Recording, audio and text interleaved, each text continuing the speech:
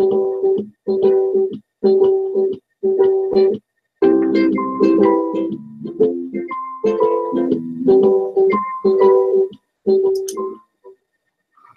everybody, and welcome to another episode of Faces with NextGen. Faces of NextGen Live. I don't even know the name of the show. Faces of NextGen Live. This is a show where we get to talk to genealogists affiliated with the NextGen community. And today, I am very pleased to introduce you to Shannon Combs Bennett. How are you doing, Shannon? I'm good. How are you today, Eric? I'm doing pretty good. Good. We are lucky enough to have you here today. You're a busy woman, and in fact, you're so busy that you can write a book somehow. I haven't done that yet, and it's amazing that you've been able to do that. I've written 3. You've written 3 books? You're giving one of them away today. Yes. An autographed copy of Genealogy Basics in 30 minutes. Right, and it actually just won the silver award, the Benjamin Franklin Award from the Independent Book Publishers Association, the IBPA, week ago last Friday. So on the 9th of April, it was announced that I was a silver award winner. So congratulations, that's pretty cool stuff. 1,400 entries, 150 judges, 56 categories. Yeah. So, it was an interesting night. If you want to have a chance to win this book, use the hashtag #IamNextGen, and then I'm going to tell you at the end of the episode what question we need the answer to it. But you have to stay tuned. So, all right, with all that out of the way, you ready to start the interview, Shannon? Sure, why not? Okay. So one of the first questions I ask, which is kind of embarrassing, so I like to get it out of the way, is what is your age? How old are you? You don't have to give me the specific year. You can give me like a range of like 0 to 12. It's okay. I'm 40. Oh, you're 40? I am 39. I just turned 39 yesterday, so I'm catching up to you. I'll be 41 this year. It's amusing because I have a teenager, and he doesn't like it when people accuse me of being his older sister. Got it. Do you have other kids other than just a teenager? No, I have another one who's in elementary school. I have two boys. Very nice. Mm-hmm. When did you first start researching genealogy? Well, I didn't know genealogy wasn't a thing you didn't do. How about that? Okay. So you've kind of been doing it your whole life. Well, so professionally / hardcore actual research, let's say 7 years. But before that, I mean, I grew up, I was an only child on one side, only grandchild on one side, and the youngest grandchild on the other side. And my grandmothers took turns babysitting me while my mother was in school, and my father owned a business when I was growing up. So I knew by the time I was 8, 4 generations back on both sides, and I knew all the family stories, and I visited the graveyards, and I'd, worn clothes and visited homesteads, and I didn't know that that my family was from any place other than Indiana. And we were always from Indiana. What do you mean? We came from somewhere else? What? But no, I just grew up with those stories because I would sit and listen. I was fascinated by them. My mother's family had a reunion every year during the summer, and the family genealogist on her side, his name was Charlie, and every reunion, he actually, started researching as soon as he got back from the Korean War, and he'd gone and done on-site genealogy research all over the Midwest. He'd gone to Salt Lake City before I even knew Salt Lake City was a thing. The best part of starting to go to Roots Tech the very first time I went, I found 3 of the books he published for the Michigan Genealogical Society. Yeah, so he was a big person, he lived just outside of Detroit. And but he would come every summer and tell amazing stories about the people he'd found and the documents, and I didn't know it was a word. I didn't know it was a thing. I just thought it was something people did. You're pretty lucky then. You just were grew up in this whole environment of people uh, uh, thinking genealogy is very important, and just transferred that Yeah. on to you. Yeah, well, not only genealogy, but history. My father was a history teacher and has a master's in U.S. history. And so every trip was a lecture. And I didn't know people didn't do that. So, So you know these people, you've known these ancestors of yours ever since you were a kid. most of them, yeah. There were And a few surprises, but who would be the one that you'd most like to meet? well, that's a really, really tough question because I trying to decide if it's the one I want to give me all the secrets that they're hiding, or if it's the one that's the most fascinating. Because there are some where I'm like, give up the ghost, lady. I need to know who you are. You can Um, pick one, give us a name. yeah, I think because it's actually a couple. It would be my fourth great grandparents. Is that right, or are they my third? I have to do the math. Grandmother, great second. So it's my third great grandparents on my father's mother's side. Um, I would love to know more about John Brennan and Bridget Gerardi. Um, my and it's because in my family they hold this mystique. My grandmother she never met them, obviously. They were her great grandfather's parents. But her great grandfather was orphaned about the age of 8, and him and his 2 siblings. Oh wow. And yeah, well, their mother died. And actually, thanks, I have to give a shout out to my friend Terry O'Connell from Chicago, Yeah. because he found the grave that I've been looking for forever in Madison, Indiana. So she found Bridget's grave. I knew due to a memoir that their son William wrote that that's where she was buried, but she found her. And it does confirm birth, death, that she was from County Galway, Oh Ireland. yeah. Um, but when she died, John put their 3 children in a Catholic orphanage in Indiana. And then he kept moving on with the railroad. And about 10 years after that, William and Timothy and their sister Mary got a telegram from the railroad saying that he was killed in Kansas. Oh But wow. they just held this, mystique of being from Ireland, and there was like, we would like to know more, and the only thing we ever knew was what was told from their kids. So I Yeah. just want to know more, and I want to know where in Ireland. Damn it. What time frame are we talking about? Their oldest child was born in Baltimore in 1858. Okay. So it's and then my second great grandfather was born in Nashville, Tennessee in 1860. And then the last child was born in Madison, Indiana in 1862. So it had to be because he was working the railroad that whole time, because those are all railroad stops and lines. Yeah. But yeah, we're talking pre-1860, probably famine, refugees. But Bridget and John, I mean, it's not like they're uncommon names to trace. So you had mentioned there were some surprises that showed up in some of your research. What share a surprise with us? Um, okay, so here's, oh gosh, I don't know where to start. So I found out that I have a cousin who was in the mob in Chicago and was most likely killed due to a hit in the early 1950s.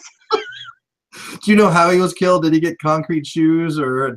Oh no, it's actually, I found the newspaper article. He had supposedly retired and he was living just outside of St. Louis. And it looked like his wife had gone out for the evening and she came home. It looked like someone had knocked at the door, and he got up in his kitchen to go to the door, and someone shot him through the screen door. Ooh.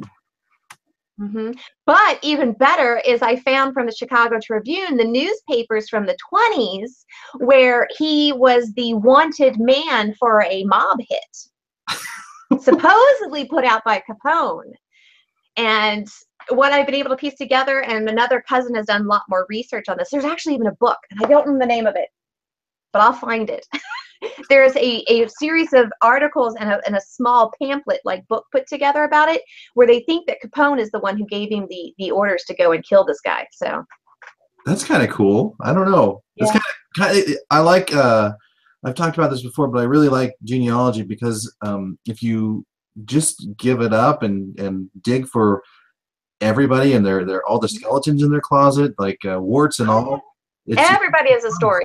yeah, it's the funnest thing to do.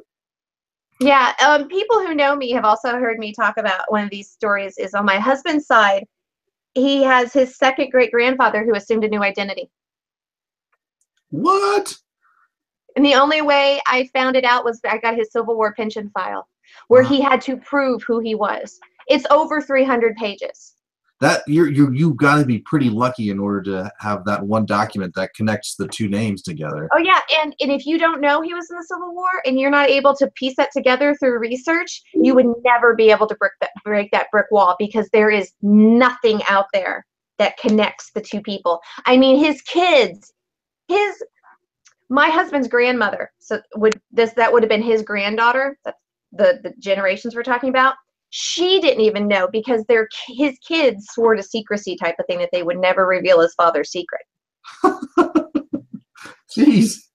Yeah. What is that? I love that. It's just this great weird family stuff, and it's Oh yeah. fantastic. So you had mentioned that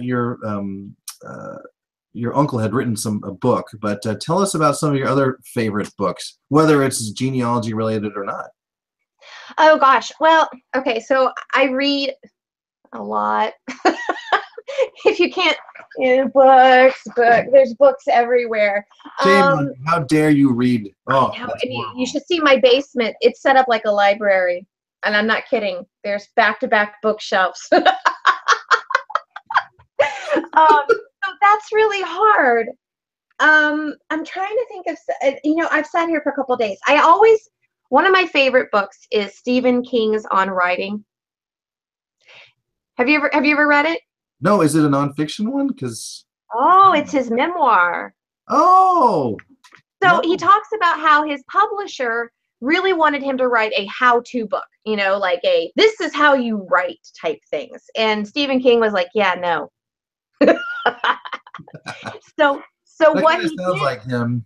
yeah, and it's like, I don't know how I even write. How am I going to tell somebody else to write? And he's very upfront about that. So what he does is he talks about how he developed his story ideas and what was going on in his life at the time, and how one of the best parts of it is when he talks about when they picked up Carrie, because that was like his first novel. Mhm. And he passed out in his kitchen because he thought they added too many zeros to the end of it. He was thinking he was getting paid like $400, and it was $400,000 in the 1970s. Oh my gosh. Yeah, so it's a really good book. Even if you don't like his novels, he has a quirky sense of humor, which if you've ever read anything by Stephen King is a great, it kind of comes through. So, Right. but it was fascinating, because I love his books to begin with, to hear how he took things from everyday life and then turned them into these really odd, bizarre horror stories. And then, of course, another good part of it is at the end, he talks about I have the 10th year edition. So if you get the newer version, there's an addendum, because it written after he was almost killed. Remember, he got hit by a car? Yeah. Truck, right. So he talks about that process and recovering and everything. And the best line is, I thought I was going to die. I thought I was going to be killed by one of my characters. Because I guess the guy was just like, could have been straight out of one of his books. Well, he's written about so many different ways to die that he's gonna have to get killed by one of them if he gets killed.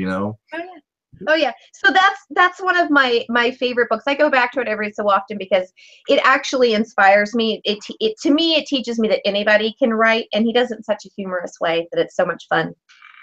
Yeah. So we're talking about writing. Where is your favorite place to research? Where do you like to hole up or spread out and do your research? Well, it really depends. So I love going. I live in Northern Virginia, and one of my favorite places to go when I lived a little bit further south was I loved going to the Library of Virginia. It's not as easy for me to get to now, but it's just such an amazing repository to space. Um, but other than that, usually my kitchen table. But now that my husband has given me a room with a door on it, I have this wonderful floor that I spread out on a lot. Got it. So either the kitchen table, your office, or Virginia Library? Yep, Library of Virginia in Richmond. It's just a great place. Got it. What areas of research do you have an interest in specifically?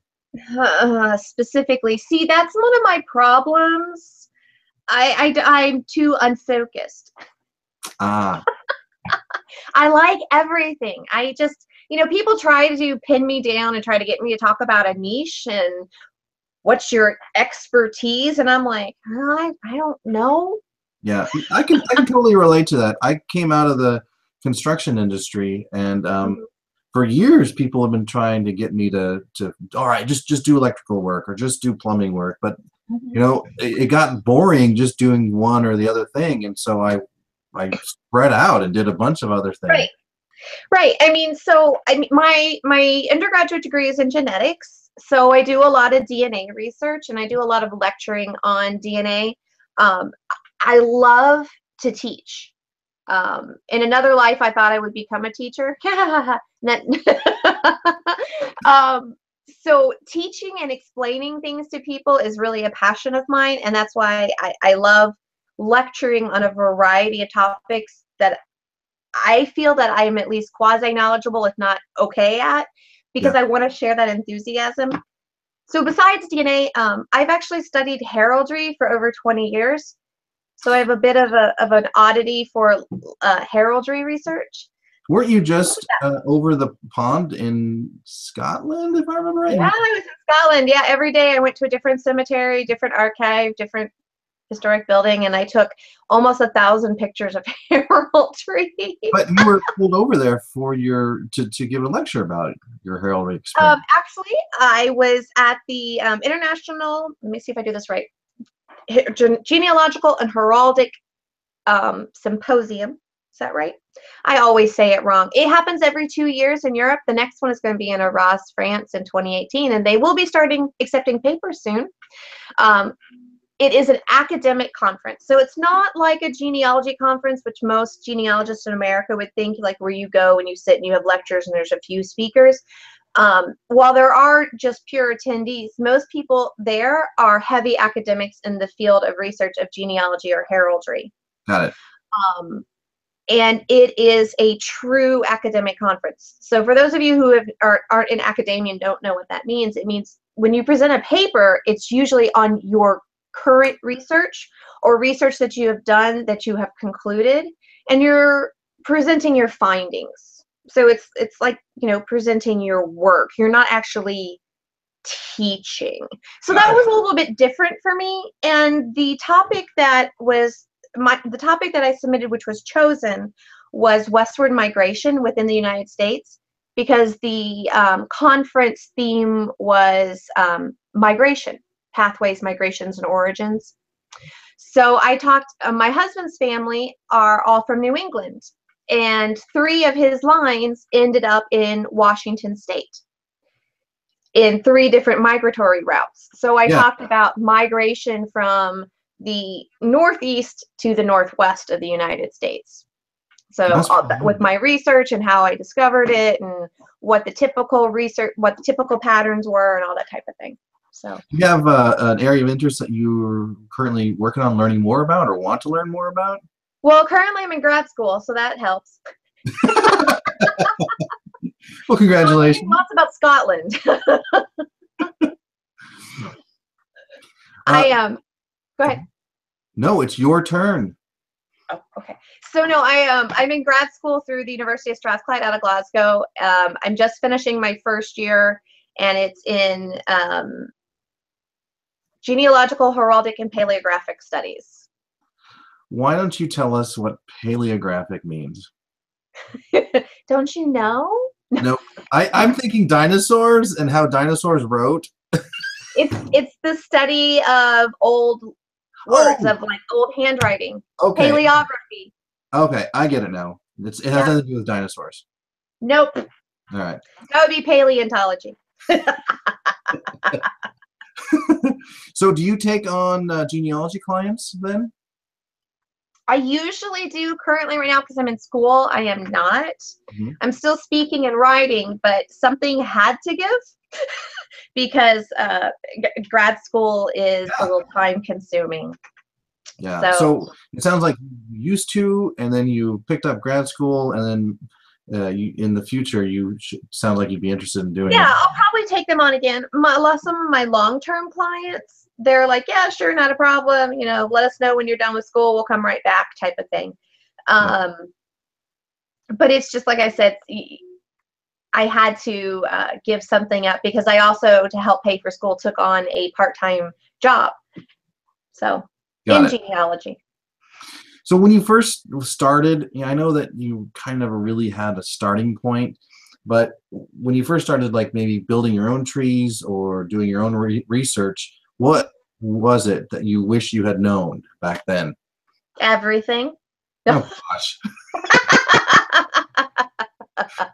I wish. that's like a Buddhist who walks up to the hot dog vendor and says, "Hey, I'll have one with everything." That's right. So I, Stupid. I think I think my big shock came because in Virginia in fourth grade, they do a family tree project. Mhm. Okay, so I hadn't really like sat down and did a lot of my own research until that point in time because it was being done by other members of my family, and I just benefited by hearing the stories and doing stuff and the way it is. And my husband prodded me into doing more because he couldn't name past his grandparents, and it really bugged me. And it did. I'm like, dude, no, unacceptable. Yeah, And I think what hit me was, as a researcher, and specifically a researcher from the scientific community, when I first went out and I found online trees, I couldn't believe people would put information that they had not verified out there. mm. You already had So, that discipline then. Just well, I mean, I have a degree in biology with an emphasis in human genetics. I worked in the laboratories not only in college but immediately following. I worked as a quality control chemist and a microbiologist. So having that ingrained scientific research component to my brain, to me, why would you put something out there? You're publishing. Where are your sources? Where are your facts? And you must be putting it out there. It must be correct. Yeah, that notion kind of, when I finally went, no, something's wrong. That person is, one, sometimes too young to be a mother, or hey, that father died after that baby was born. What the hell's going on here? yeah. So when that realization happened and I started making more friends in the genealogy community, um, I got no words. It hurt my head. It floored me. And it would have, I think it would have been a lot less painful if I had known that going in, to not be so loving and trusting of these trees.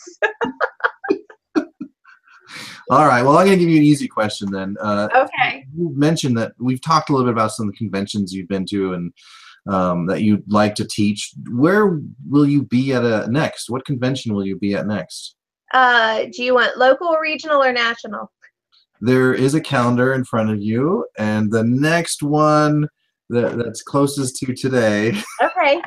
So this Saturday, I'm speaking at the Virginia Genealogical Society Spring Conference in Richmond, Virginia. Nice. Next week, I'll be at the Ohio Genealogical Society presenting 5 lectures. And then I'll be at 5 lectures? Yeah. Nice. In Ohio at the Kalahari Resort. What town is that in? Sorry, I'm like brain dead today. So I'm presenting 5 lectures there, and then in May I'll be at NGS. Nice. I'm not lecturing there. Who's visiting? Yeah, just visiting. Okay. So we're just about done here. Where, if people wanted to follow you, and I wouldn't see why they wouldn't, because you're a very fascinating person, and honestly, I think I've known you ever since I've been a part of genealogy, or not genealogy, been a part of NextGen. I lived down here in Springfield and drove up to St. Louis or St. Charles, Yep, where St. Charles.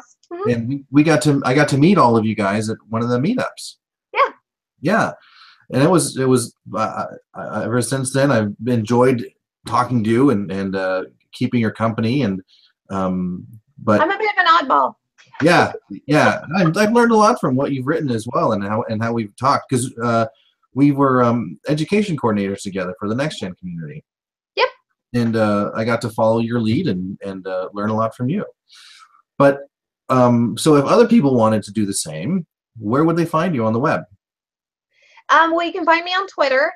Mm-hmm. I post out there and I do have a blog at tntfamilyhistory.blogspot.com. Yeah, it's all out there on the Google me. It'll pop up.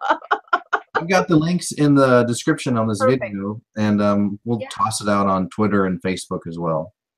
Yeah, I always have plans to be more active on my blog. Yeah. I usually, at this point in time, it's usually when something dramatic has happened, I get out there, or if I'm at a conference and I'm talking about it, because like I said, unfortunately, between school and my part-time job at a lineage society in Washington, D.C., and being a mom, my time has become a little not my own. I don't know how you do it. Other days. Well, thanks for talking today with me, Shannon. I appreciate it. Not a problem. Fun. Guys, don't forget that Shannon is giving away one of the 3 books she's written. She's actually autographing it for us, not paleographing it, autographing it. And it's called Genealogy Basics in 30 Minutes. You can find it on Amazon. You can find it on Barnes & Noble and just about anywhere books are sold. Is that right? Yes. Okay. Yeah, I wanted to make sure I got everything down all right. So the question that you're going to use, or that you're going to answer during this interview, is, where is Shannon's favorite place to research? We talked about it earlier, and use the hashtag #IamNextGen on Twitter, Facebook, or wherever social media places you like to hang out. Well, Shannon, before we go, you have anything else you want to say? Nope. Hopefully I will see everybody around. I always like to meet people in person, so don't be shy or afraid to come up and say hi. Got it. I like it. Yeah, and I would concur that she loves to talk to people, and we got to hang out a little bit at the Roots Tech booth that you and some of your co-writers ran at last year, and in-depth genealogy booth, and that was a lot of fun. A lot of fun. Let's just face it, I like to talk. It's hard to get me to be quiet. All right, well, we're going to sign off here. Thank you so much, Shannon, and You're very welcome. We will talk with you guys later.